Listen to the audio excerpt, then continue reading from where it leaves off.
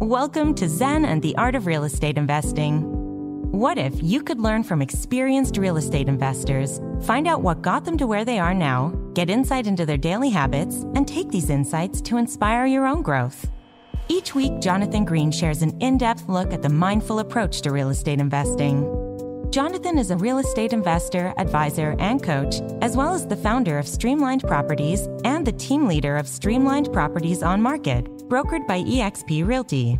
Whether you are looking to start from scratch, get to the next level, or just a straightforward and honest approach to real estate investing, Jonathan seeks to provide a free mentorship program you can take with you anywhere. Now, here's Jonathan. This is episode 16 of Zen and the Art of Real Estate Investing. My guest today is my friend, Scott Friedmann. Scott, welcome to the show. I want to get the hello in, and then I'm going to read your bio in. How are you? Good, Jonathan. Thank you for having me. Really appreciate it. Excited to be here. Yeah, me too. Pleasure to have you on. Here's a quick bio on Scott. So Scott and his wife, Marisa, are home transformation specialists. And I know this from watching them on Instagram. Their company is the Home Revivalists, which I love the name, by the way. And both Scott and Marisa had 10 plus years in their respective businesses. Scott in real estate investments and the property revival space, Marisa in fashion, before they combined forces to make this Home Revivalists thing go. It's been a nice ride for you. What was your experience in real estate before you guys started to team up on this project? Yeah, good question. So out of college, I got into sort of finance, went the route of a lot of my friends working in the city, but luckily I had one very good friend that I grew up with who went right into real estate. He moved down to Charleston, South Carolina. I helped him move down there, spent a summer with him, and he got his commercial license and got into commercial real estate, and he needed money. And luckily I had some money working in finance in New York City. So while I was working in finance for 10 years in my 20s and early 30s, I was the investor, the financial investor for him down in Charleston. So he would do all the work, flip a home. I would send the money to him and we would split the proceeds. And this was pre-kids and pre-marriage. Yeah. So I would go fly down every 3 months and be like, oh, this is amazing. Great job. And it was the easiest money I ever made. And I just started to fall in love with the process in real estate that way. Oh, that's awesome. Partnerships can go awry so much. What was it that you knew that you and this initial partner would be okay doing it? I'm incredibly hesitant with any type of partnerships. I rarely do it. Yeah, I stay away. I've seen so many horror stories, but he's literally probably my best friend growing up and just one of those guys that's a straight shooter. His dad's a straight shooter. He's from the country. Like I've never heard a lie from him in my life. He's one of maybe 5 people I know that I could give $1 million to and I not even think twice. So that was the primary reason. He was an incredibly hard worker and I just knew he was going to do well at whatever he did too. So a lot of trust in him. Yeah, that's awesome. And I think a lot of people that we've talked to use existing relationships to bridge those first ones, but you really have to be invested together in the vision. You were interested in real estate before, but did this obviously got you excited about then doing it on your own? How many projects did you guys do before you started to go in on your own? Yeah, I didn't go in on my own until I left actually towards the end of my full-time job, I started doing projects on my own. So I'd say I started investing him maybe when I was 24, 25, a good 10 years probably of doing 1 or 2 flips a year with him, wow. Just being the investor. So we did at least 15 together. And then were they all in Charleston or the area? All in Charleston. Oh, awesome. Yep. All in Charleston. We started out, I think the first home we bought was like $16,000 and we split like $8,000 and it was like, I got a check for $4,000. I was like, oh my God. Yeah. But it was like free money for me because I didn't do any work really. And it was great. I think people forget that sometimes not losing is a big win or just making a little. Like to not want to break the bank and win every transaction is really important when you're new, especially for you who at the time was more of a passive side and the money end, but also like interested in the project. But to know like when you get $4,000 and you're like, this is successful, you're setting up something good instead of being like, oh, I should have made 100. How did you guys know that it was okay to just make a little bit on the first one and not want the boatload of money? We were both green. Like he was green and I was green, and we wanted something not too risky. We bought the cheapest house we could find that we could fix up. So our risk was limited. And if worst case scenario, up until recently, always had a backup with a flip, which was a rental. So that was always our fallback. If we can't sell it as a flip, make sure it works as a rental. And we'll have some rentals. That's kind of advanced, though. You were only 24 when you started. How did you know to have kind of dual exit strategies? Is it from your background or from finance? Because obviously we coach everyone, like you need dual exit strategies now. It's just a smart move. But how did you know that so young and so green to think smartly like that? Okay, look, if we flip it and the market doesn't look good for a sale, we'll just rent it. Yeah. I think I got my MBA in finance and I was obsessed in my 20s watching those real estate shows. Yeah. I think they were better back then, back in the day, the flipping shows. And it's actually funny because the first biggest flipping show that I remember watching was based in Charleston. I don't know if you remember, it was called like Trademark Properties or something. Probably, yeah. I'm sure I watched it. Yeah, and it was a guy in Charleston flipping, and so you can learn a little bit from those. And then I devoured flipping books at that time, whatever I knew one I could get my hands on. So I went to buy those books a lot and the shows and just gut instinct. And luckily he was a great partner to have. We would just bounce things back and forth, and he was very cautious and risk averse too. But it was such a great learning experience. And that 16, the next house was probably like we bought for 35 and we each made $8,000. And then we just sort of kept reinvesting, and the next house was 70 and then 150. And then by the time we were year 8, 9, and 10, we were buying $1 million homes and making 100. All from the original snowball, really. You just kept rolling the snowball till it get bigger. That's what's so interesting about it. I think it's a patience thing. If you're working together with a partner, you're working on something that's interesting, but you have to have the patience, or one party is always pushing to get more. Just in terms of the partnership, because I know everybody asks, it's always a thing. I've done them as well. So were you the money side and he was the work side, and then you just split the profit 50-50 generally? That's exactly how it was. So he did all the work. He found the property. He was the contractor on the property. He was, in the beginning, the agent on the property. Yeah. And I had nothing to do with the renovation. He would send me his budget so I could get to know the process and walk me through things. But he did all the work. I was all the money, the purchase and the rehab money. Yeah. And then we would split it 50-50, which to this day, I still think is a pretty fair way to do it. You can do it other ways. Yeah. To me, if I want a partnership, I just want it to be even on all ends. So if I were financial partners, Jenny and I are doing now, we're just putting in the exact same amounts.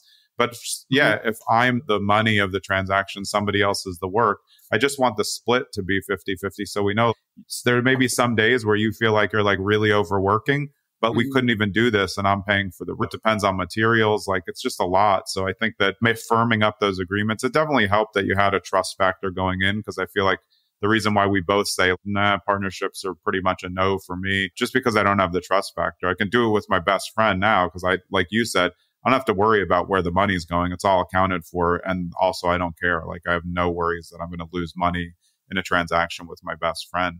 So when you guys finished, what was the impetus that finally led to you really doing it full time and leaving finance? Yeah, so I fell in love with it over those 10 years, and I realized that I have a passion in real estate. And I didn't really, growing up or in high school or college, I didn't even think about real estate much.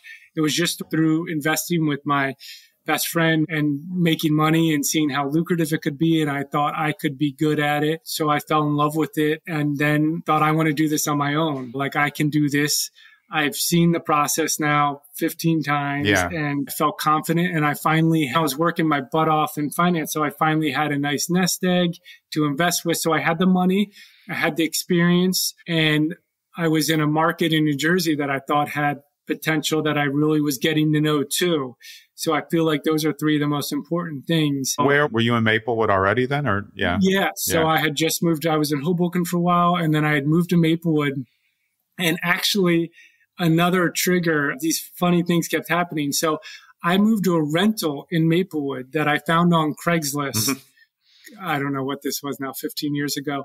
And it was $2,500 a month for this really nice, like 2,500 square foot, 4-bedroom house, 2 blocks from the train station. Nice.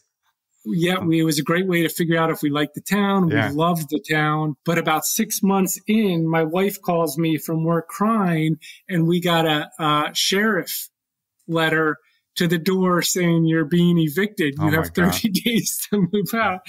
So my wife's bawling, and I'm super excited. As soon as I got the call, I'm like, this is a great opportunity. And it wasn't easy, but I eventually tracked down the note holder at the bank who was in charge of it. I convinced him by showing him every house for sale behind us on the Irvington side and got him to give me a great deal. I bought it for $500,000, and a week later I put it on the market for $650,000 and sold it in 3 days. Oh, that's awesome. And that was my first taste of it. And as soon as I did that, I was like, oh, this is it. I'm in. Yeah, and that's a very, I don't want any listeners to get their hopes up that they can get direct contact with the bank and work it out, because you just have to be in the right spot at the right time to make that happen. And when you're the tenant, you have leverage because you're already there, and you had leverage because you had assets, which is an important thing I wanted to drop back on, which I think we've touched on 2 episodes ago when this one comes out with John Errico, is that a lot of us were working regular jobs to support our real estate investing until the time that we felt like, okay, now we can do it. And that's another thing that you said is, no, I was working my butt off, because you're making the nest egg so that when you do it, it's okay. I worry for the investors who think they're going to create a nest egg from zero, because it doesn't work like that. You need capital to invest, or a special set of skills where you can be the other side that will make profits. Is that something that you've seen now after all these years, where maybe newer investors or even experienced investors are making a mistake thinking that all of their income is going to come early from real estate investing? It's just not that easy. Yeah, it's not. It's easy once you have the capital and the expertise.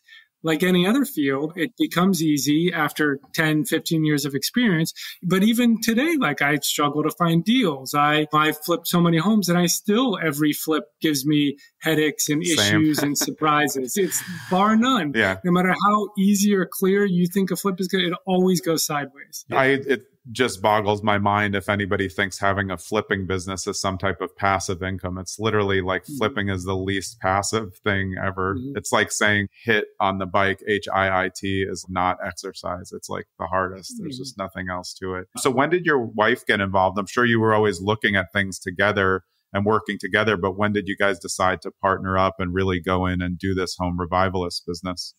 Yeah, good question. So she was in fashion, doing really well as an executive in the fashion industry.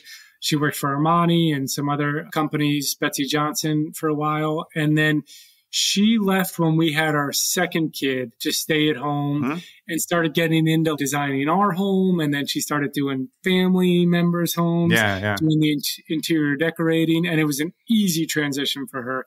She has an incredible eye, whether it's fashion or home design or art. So very quick, was good at it. And then she had some friends asking her to do their interior design. So she sort of actually started her interior design business while I was still working in the city and flipping in Charleston. She had her business was called Wallflower, and she was like a local interior designer doing quite well on her own. And then it wasn't until I left my financial job at Ernst & Young 5 years ago. It was actually 5 years ago this fall. I left to do real estate full time. Then I had the time to devote to it. So more time to do a little more than just flip. So we teamed up, created the Home Revivalists, which was like the husband and wife teams on like Chip and Joanna, similar. So she does all the design. I'm the contractor. We design and build. And that was started. I left 5 years ago. So maybe 4 years ago is when we teamed up together. She still has her own, some clients. I still have my own stuff, but we do our flips together, and we do some client business together as well. Yeah. So on the contracting end, you're doing your own jobs with your own crew? Correct. Yeah. Do you have more than one crew now, or is it just one crew, one at a time, depending on where you're going? I have one crew, 6 guys that I keep busy full time, 2 carpenters, 2 painters, and like a handyman. Yeah. So I've had them for a couple years now, and I'm busy enough to take them from project to project. And then I will sub out the roof and the masonry and exterior painting and chimney work. But you have your team to do the stuff that they're comfortable with. It's interesting, though, for people who want to get their own crew, you have to always have another property in the pipeline because they're on salary. So you can't if you have nothing to do one day, sometimes it helps. A lot of people will get multiple jobs, but I think that can be dicey as well. I like to go from one to the next. But has that ever come up for you where you're like, ooh, we need another property in the pipeline. We got to keep these guys going? You know, what's funny, it hasn't until this fall. So for 3-4 straight years, I've been back to back, and I close on a property and I buy them the next day. And my wife and I said we were going to take the summer off. So we tried to slow things down so we could take this summer, and it ended up the project going over. So we really only have a couple of weeks in August off, but I didn't have another thing lined up right away. So the guys have actually been in my house for the last month working for the first time. Get a new kitchen going or something. So a lot of the renovations, I know you've done some in New Jersey, but I think you've done some out in the Hamptons as well, or those are all sorts of jobs. Where have you guys done renovations, and what's like the preferred scale for you? Do you want to do something bigger, or are you also doing smaller jobs that are full-on consulting for someone who maybe needs, we want to completely redo a kitchen, something like that? Yeah. So if it's client work, it's mainly, I'd say we specialize in kitchens, higher end kitchens. We feel like that's our biggest impact, bringing a designer in and really making it a wow kitchen. But we'll do full home renovations too.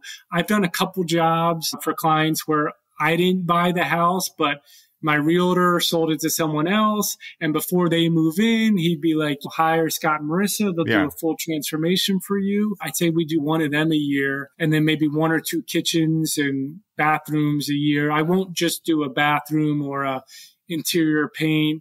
That's not really worth it. It's usually at least a kitchen for a client project. And then when I do my flips, we really do everything. I'll rip apart the inside, and because the homes I buy are usually in pretty bad shape. So we'll do the full interior, exterior, and redo it.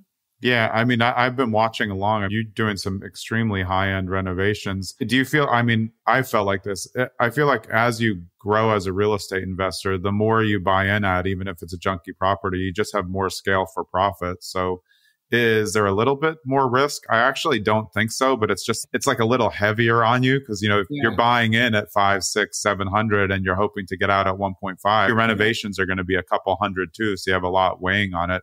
When the markets shift, does that ever make you nervous if you're mid-renovation? I'm sure it's happened over the last several years where you're like, I'm not sure if the market's going to comply with what we want. Because Jenny and I are in the middle of a flip now, and we're just watching the market. And we know we're doing something unique, but you still wonder what's going to happen. Has that happened for you guys where you're doing like one that you love, but the market doesn't look as accepting?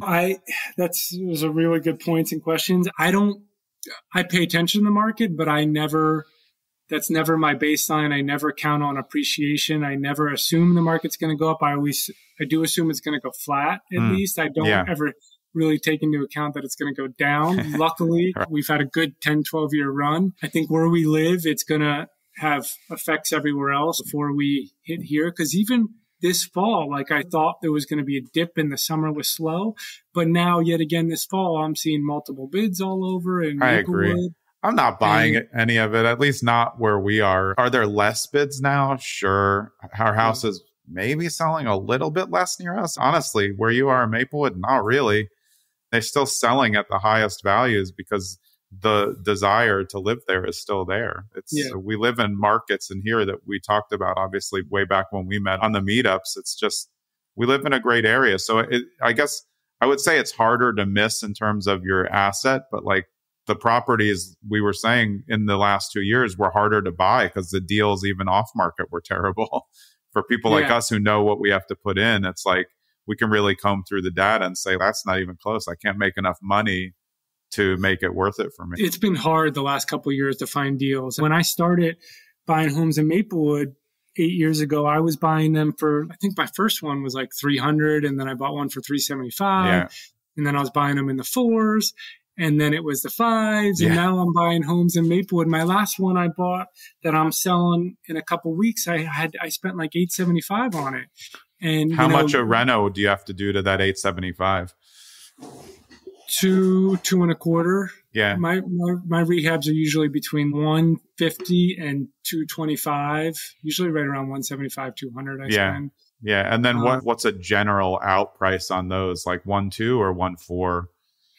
I was hoping to get 1.4, but this one's on Wyoming, which is a little bit busier of a road. I'm going to get 1.3 for it. So not quite what I was hoping for, but good in this market though. And I think being smart as an investor on the sales side, where I've definitely hurt myself in the past, is being too fired up about my own project. That's such a good lesson on this property. This is such a good lesson. And I still find out this lesson the hard way, at least once a year. Yeah. I had 2 people begging me for this property when I was working on it in the spring.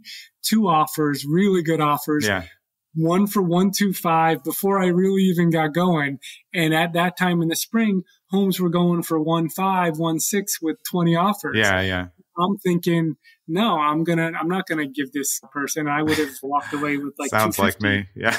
And we're all inherently greedy, right? So it's so hard. But I've learned the one main lesson I would say is you take the offer. If you have an offer, the first offer or whatever it is, it's usually the best offer. Never turn down money. They're usually the most motivated when they're coming in. I worry a little on pre-construction offers. I think it's good for you guys because you have a portfolio of completed properties for the Home Revivalists, so people can bid on your stuff and be like, oh, it's going to be as nice as this last one that sold for 1.3. So they're not worried. I worry about pre-construction buys with people with no track record because I feel like they're going to say, oh, if you want the nice granite, now that's extra $7,500 and it never ends. So I think it's good to have that portfolio. You guys' Instagram is good. Social is good so people can follow along. Is that where those pre-construction or mid-construction buyers came from? Clients that already knew who you guys were, or they were just coming around? No, we've had that happen once or twice where we'll get like DMs and show people, and I made one deal that way. But normally we just put it on the MLS. Like, early. Yeah. I put it lately. I've been like, I bought it for $850 or $875. I put it on the MLS for $999 and I got an offer. But we had already started. So it was like 2 weeks too late. So then we put it on the MLS for 1.2 and we got the offer for 1.25. And again, I was another like 2 weeks further and I just was looking at these comps in the area. And then another big thing you need to do in our area is get the houses done by Memorial Day, because I don't know if you see that as much in Montclair and West Orange, but people really don't look as much in the summer. Our buyers are mostly from New York City and Hoboken and Brooklyn and Jersey City. And they have their kids at home. They're going to the beach. They're going to the Jersey Shore, the Hamptons. So it really slows down in the summer. So the 2 times I've had to take a property off and relist it is because one, I missed the summer cutoff. I listed in June. And the other one was just a busy road. Those are 2 mistakes I've made. Yeah, I think sometimes you get the best deals with some type of anomaly, like a busy road. It's interesting, though, in New Jersey, because busy roads in a lot of towns are like the hottest roads, which to me is like a little bit crazy. But it's it's more about the setback, like how far back are you from the road? And does it matter? Do you have a 1 car width driveway or 2? Can you turn around? Because like backing out onto a busy road is the worst. So these are things that I think maybe people don't think about, but I think they're big deals in an overall value, because you can have someone who no problem plunking down 1.4 million, but they look at, I don't want to back into traffic every day.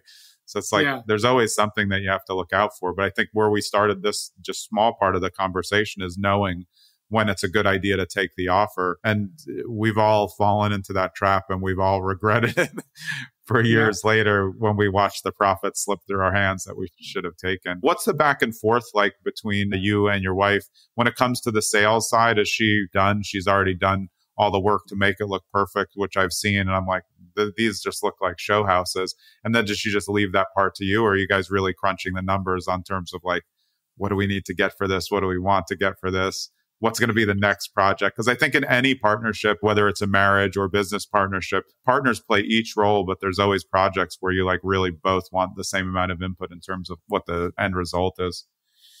Yeah, she has an incredible eye and she doesn't get involved with the numbers at all. So I make the call and do everything that has to do with the purchase. And then she really needs to stop by, not even once a week anymore. We've got such a process down. She used to stop by once a week, but now it's like we have a nice office here in Maplewood, and we'll pick out tile and pick out the flooring and pick out the lights. And I went from having no design eye to being around her enough that I have similar taste to her now. So I'll even get some lights ready for her to quickly approve or pick out the tile for her to approve. So honestly, I probably need her for sometimes only 10 hours for a project, just an hour. That's good though, because you learn from her which things are working. And then I'm sure she has input on like, actually that's old now. That was good last year. It's not good anymore, Scott. You need to take that down. They don't want that type. The only time we argue, and it's over the same thing every project, we'll have a successful house and we'll do great on it. And the next house, to me, I want to do the same thing. Like the white stone was perfect. Like the cabinets were perfect. Everyone loved them. Why wouldn't we just do the same thing? And every time she needs to stretch it again and do something totally different and do 3 different colors in the kitchen. That sounds like me. I'm more like her in that aspect. Okay. Don't want to replicate the formula. I like the money formula to be the same, but I just get bored. I want them all to look different. But houses inherently have so much character that you're just able to work around it and create a different product each time. So where are you spending most of your time doing jobs? Is it still around this area in Essex County, or are you doing more in New York also? Yeah, I just finished that Maplewood one a couple weeks ago. Most of my projects are in Maplewood, South Orange. We have a few things in Madison and Chatham that are client related. We're doing a cool little bookstore in Milburn. Oh, awesome. That's really cool.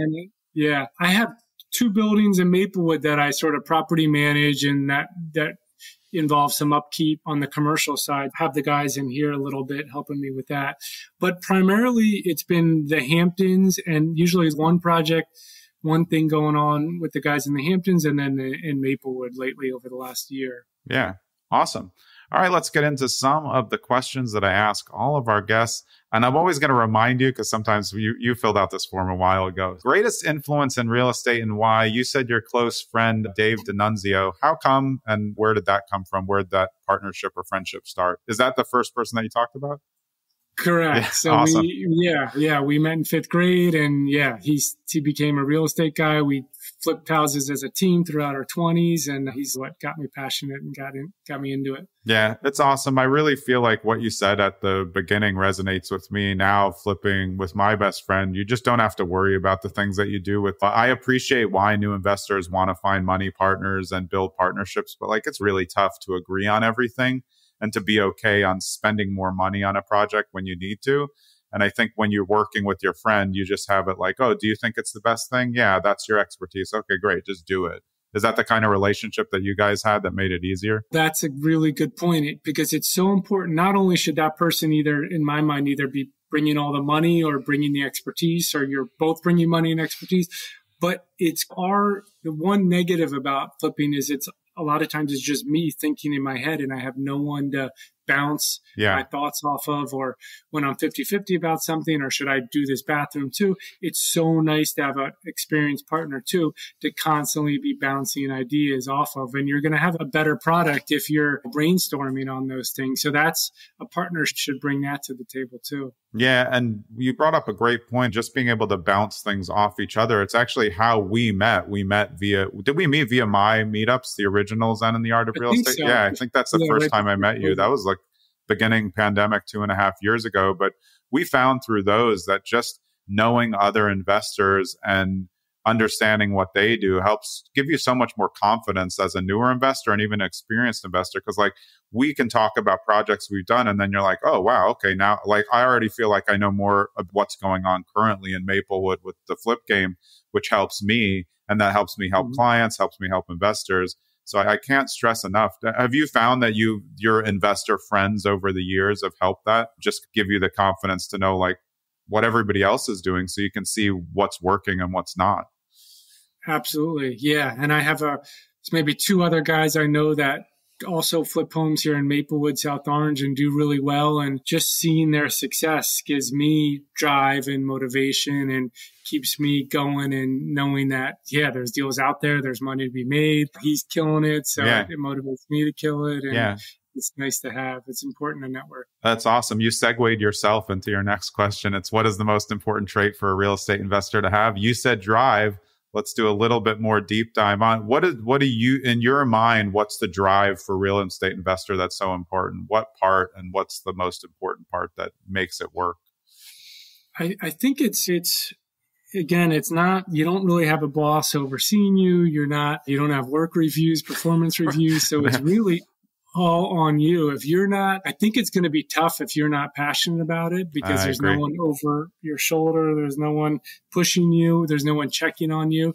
So I think, I am lucky. Before real estate, I thought people that worked in their passion, that was like something people said just to seem happy, but really, truly, it is my passion. I think it's important for a thing like real estate that's so entrepreneurial and so individual to be your passion, because I still am every night almost before bed. I'm scrolling realtor.com. Me too. I got a problem. And I love it. Yeah. And I'll check on a new town every day. And I've been looking, you're in Mendham, right? Yeah, I'm in Mendham now. Yeah. I discovered Mendham a couple months ago, and I can't believe how much you can get for your money in Mendham. It's unbelievable. So I think what you're saying is so important, because I think it shows, like, if you look at what you guys do at the Home Revivalists, you know, how I flip, how my friends flip, how your friends flip, we love the homes. I'm not doing crappy flips. That's embarrassing to me. The crappy flippers out there are making our lives harder because people come in with a magnifying glass on us when we're like, we did everything. And if you find something, no problem, I'll fix it. I'm not worried about it. But it's just, it's such a weird industry now because so many people thought they could get into flipping. But I think that you can tell if somebody loves a home right when you walk into a flipper's home, and you're like into a flipper's like new listing, and you're like, damn, like, this is nice. You know, that, and I feel like that, just like you feel like when I'm finished with a project, I'm like in love with it. I don't want to keep it. I want to sell it and get the money, but I really like proud of that process, like aesthetically, what it looks like in the end. Do you guys go in the end? Like, it feels good, right? It's just such like a proud moment, not like having our kids, but like, it's nice to see you finished a project and like someone else is going to take ownership and be obsessed with it. That to me is like really cool thing about flipping. Absolutely. And it's like your baby for 4 months, and you're going to go every day. You're going to be working there every day. You might as well make it look good and be proud of it. And it's going to, if you you're going to, in our area at least, I can't speak for all areas, but in our area, you're going to get your money back. Yeah. And the inspectors here are tough. So if you miss things or don't do something, even when I do everything, the inspectors still find things, because these homes are 100 years old. So the more you replace, the more you update, the more you fix properly, the more confidence your buyers will have, the easier your closing process will be, and you won't have buyers backing out or dropping out. And they can tell in this area. Right away. There's nothing worse than, as an agent, you have a client who buys a quote flip, and then you have a laundry list at inspections, because then it's just going to tell you there's got to be more wrong that we miss. So I think your relationships with the towns are really important. You're right. And they're tough, and they should be sometimes a little psychotic in some areas. There's nothing you can do. So you just have to touch the bases on when they tell you to. Awesome. This one has been a good question for everyone. What's wrong with the real estate investing world right now? Your answer, I agree with this one. Large funds and corporations investing in it. Which part are you referring to? I'll try to stay out of my rabbit hole on some of them, but like, I completely agree. So one problem I have is I've been wanting to, I love residential, but I've been wanting to get more into commercial. And I've been lucky enough over 5 years to find 2 good deals in Maplewood that I jumped on and purchased. But there's 5 buildings in here on the market now in Maplewood, and they're so overpriced. It's ridiculous. You're talking about the one that's right on there's one that's right on the corner. It's nice, but it's like definitely overpriced. I know. For $2 million, that's across the street from mine. And I think the building's worth like 1.2. It's absurd. And it's the only way they get away with it is because there's these funds in New York City, I don't know whether they're hedge funds or private equity funds, but they're just adding it to their portfolio, and they're happy with the 5% cap rate return. And so it works, and would make no sense for a small investor like me and you. And there's no money to be made. You almost have to find these things off market and have a prior relationship. So that really bugs me. And I feel like these companies like Blackstone are getting into duplexes and single family homes, and it's just making a bit of a mess of everything and overpricing. Exactly. If you just look like what Open Door did and what happened out there in Arizona, like these companies are just making mistakes on buying in bulk. So if you're a hedge fund and you have whatever, $50 million, you buy 100 multi-families, you may think that's not going to work, but there's not enough due diligence in that process. They're buying like bulk as much as they can, and then it comes back to be a problem later. I agree. And that it's in this self-storage space, that's like extremely common. REITs and hedge funds were buying up like all of them. So you really can only market to like the mom and pops who are resistant. And then that takes a more long-term nurture, I think. Yeah. Almost, what was it, Zillow that tried to flip homes? Yeah. In Arizona also.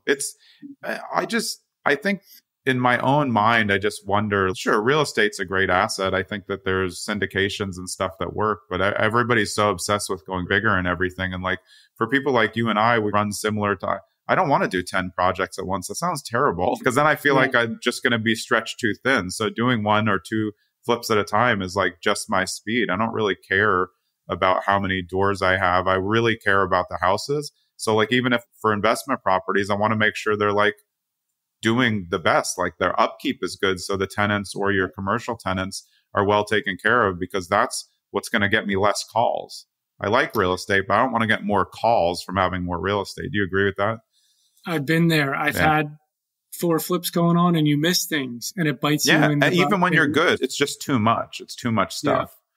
Yeah. You miss things and it hurts you. All right. One way we could all collectively make real estate investing world better, more collaboration, and this being part of it. What do you mean by the more collaboration? I want to preface it by saying you said something important to other high-end flippers of Maplewood. I know you, so I know that you agree with this. I don't even think that investing is competitive at all. I think it's all collaborative. It makes it weird for me when people like, I'm going to steal that property from you. I'm like, you can have it, dude. I don't really, whatever. There's plenty of properties. It's hard to find them, but I'll find them. Is that what you mean? I feel like just talking to other investors is always fun for me.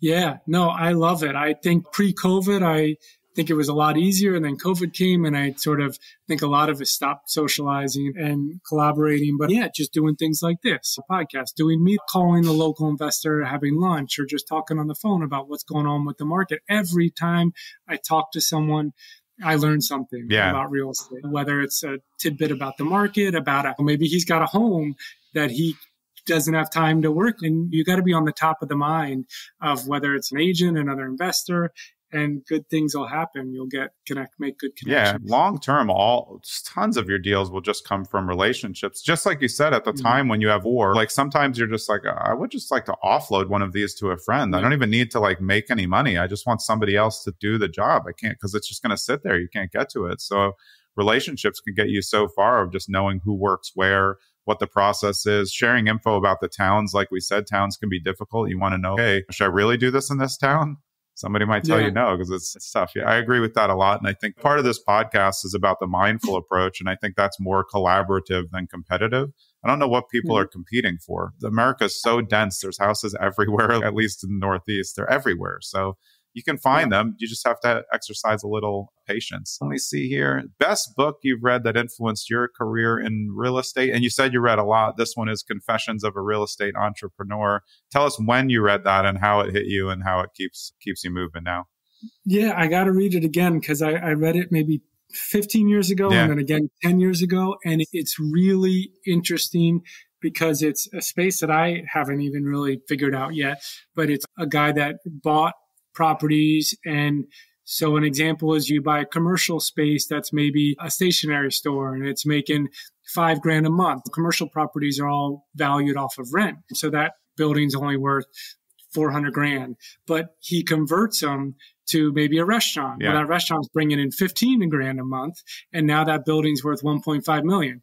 And he literally did nothing except change the tenant to a restaurant and let them build the kitchen in the back.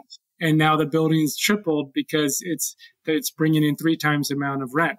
So he did that on a much larger scale with like warehouses in Connecticut or something, and literally would buy a dilapidated warehouse and get like tech companies in there and take it from $100,000 a year in rent to $1 million, and the valuations would just go crazy. I love that concept, and it's so interesting to me. That's what happened in the industrial space. I own a big industrial park actually in the Hamptons in Bridgehampton with partners we have for years. But like industrial spaces all over the country in the last 20 years have become so popular because all these companies that have things that our kids like, or my kids when they were younger, bounce houses, trampoline gyms, all these like arcade type places. They're all in industrial, all escape rooms, because they don't want to pay. They don't need to be on Main Street.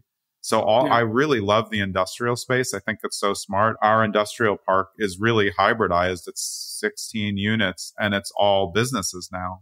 You know, it's cool. Where the Soul Cycle was and Plum TV. They're just regular businesses because you don't need to be on Main Street to be a lot of businesses, and the rents on Main Street are so exorbitant. What if you could build out an industrial property? So yeah, it's really interesting. It's a nice way to get to something different at the end. And I think as an investor, like you said, you're interested in commercial, you have a couple, but you'd like to do more. That's how I'm always thinking, is like, what's another asset class that might be interesting to me so I could stay diversified over the long term? Awesome. This is one question I ask at the end. If you could give new real estate investors one piece of advice, what would it be? I always had someone, luckily I don't need that person anymore, but someone to sort of ask questions to and bounce ideas off of. Maybe a mentor, maybe not a mentor, maybe just a friend, maybe a realtor. But I think if you're trying to go at it on your own, you're going to make a lot of mistakes. You're going to make mistakes no matter what, but at least, you know, if you have someone to guide you and help you, that would be my biggest thing. Find sort of a mentor type person to help bounce ideas and questions off of. And I think that'll speed up if it takes 5-10 years to get good, you can just get good at it a lot faster. Yeah. And I think it goes to stuff we've already talked about on this episode. It's just building relationships and making sure like the more information you can get from other people and give to other people, the better it's going to be for everybody. It's just such we talked about it on other podcasts, but it's just like the investing world's a lot smaller than people think. If somebody does something bad, we're all going to know at some, and that can really put a hurting on your business because it will get out into the public sphere, and you just don't want that to happen at all. Yeah. Awesome. So where's the best place to find you guys is the homerevivalists.com, correct? Yep, either our website or Instagram. Is the Home Revivalists also? Yeah, I encourage everyone to check it out. Your projects are really badass. They really are. I think it's, and I like seeing husband and wife or partnership of any kind working together in real estate because it's just fun. And then you can transfer a home to someone else who's going to come do the same thing that you guys have done in your own homes. Is that part of the thing that makes it so exciting for you guys to do together? So nice because I don't know many people who are really good at, I'm really good at project management and numbers, but I have no design sense. And my wife is really good at design and she doesn't really know the numbers well. So I feel like you need that other person. And it's great that it's my wife. I get to, pay my wife and she helps me make money and I help her make money. And yeah, but it's like with kids though, too, it's like a collaborative thing. Like I've seen your kids on social media and obviously on the shows we watch. It's nice to have your kids involved because like we all hope.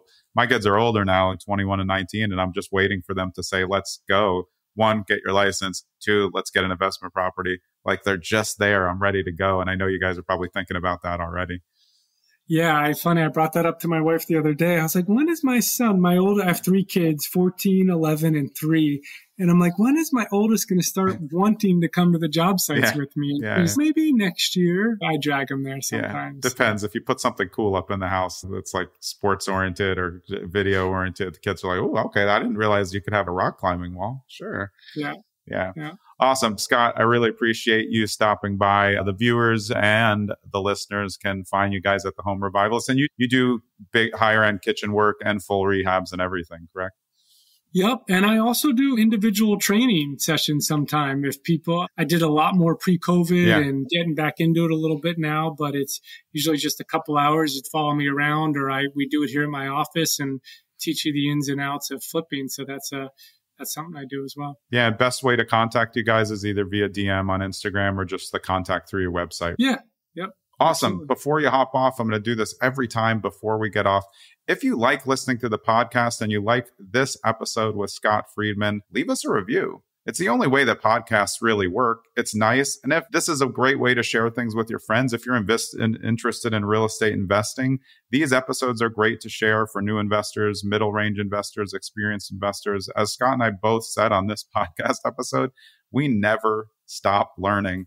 Don't you feel like you can learn something on a new job any day, a new episode? There's always something out there to learn. So much. And it's, you have to keep learning, because even if I just take a few weeks off from reading or listening to podcasts, you can tell, like, I feel like I missed out on things. So maybe I don't learn as much as the first couple flips, but I still learn a lot with every flip.